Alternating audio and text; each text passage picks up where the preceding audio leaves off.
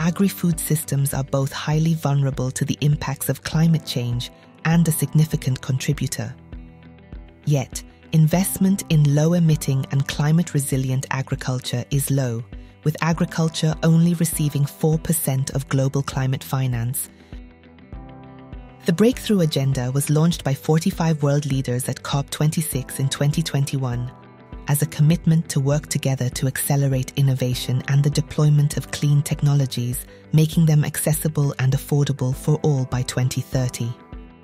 The 2024 Breakthrough Agenda report, Agriculture, is the first standalone report to focus on agriculture within the Breakthrough Agenda series and is available to download now.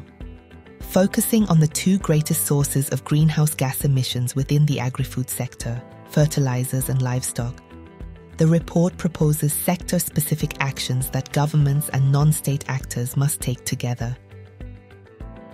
Download the report to find out more.